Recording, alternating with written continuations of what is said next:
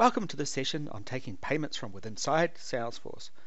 By taking payments inside Salesforce, we mean taking a payment against an account, a contact, an opportunity, or basically any tab or custom object inside Salesforce. So we're inside Salesforce here, and for this example, what we'll do is we'll create an opportunity and then we'll take a payment against that opportunity. So I am going to locate an organization here called AW Computers.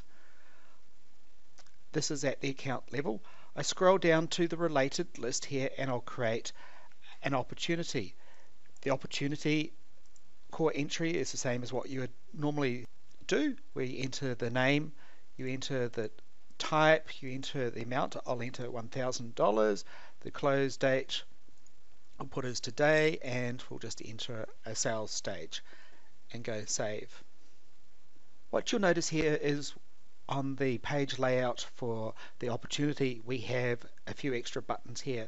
One is for credit card payments, one is to make a manual payment, such as cash, check, or money order, or a combination of the both is through the Make Payment button.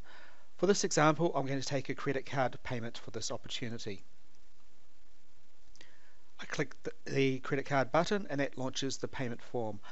I note down the person actually making the payment, Kate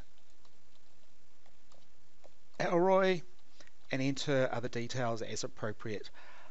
It's defaulted in the amount, but I'm just going to say that Kate has paid a deposit of $700. We'll enter in the details on the card,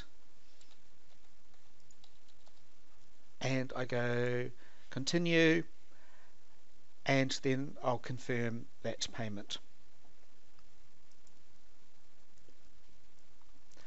Now when we go back to Salesforce and we're back onto the opportunity that we had here, first of all we'll notice that we have an amount of $1,000 and the total amount outstanding at the moment is $700.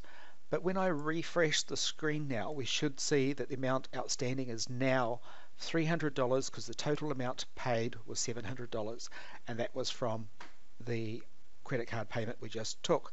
If I scroll down the screen here, I can see the payment transaction has been related to this. Should the person have made a check, cash, money order, I could have entered the manual payments button. Please also check out our online user manuals, as you could create your own custom buttons for taking our payments. Some extra features that you could add in is defaulting and changing the way the payment forms behave depending on the payment being made. You could, for example, remove all of the contact details, or you could pass in fixed amounts so that person couldn't change their amounts. Other things that you can do is create URL tokens or links from this. So you could actually send an email with an embedded link that goes directly to a customer. They click on that link and then make the payment, and then that is linked all the way back to that particular account, contact, or opportunity that you made the payment request from.